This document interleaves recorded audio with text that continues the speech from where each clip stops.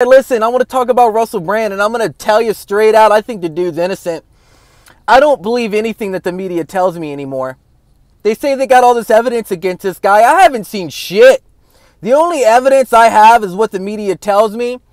And whatever these women are saying, the media is telling me what they're saying. I don't know if these women actually exist. And if there are people that are going to come forward, how do I know that I believe them? I want to see some evidence.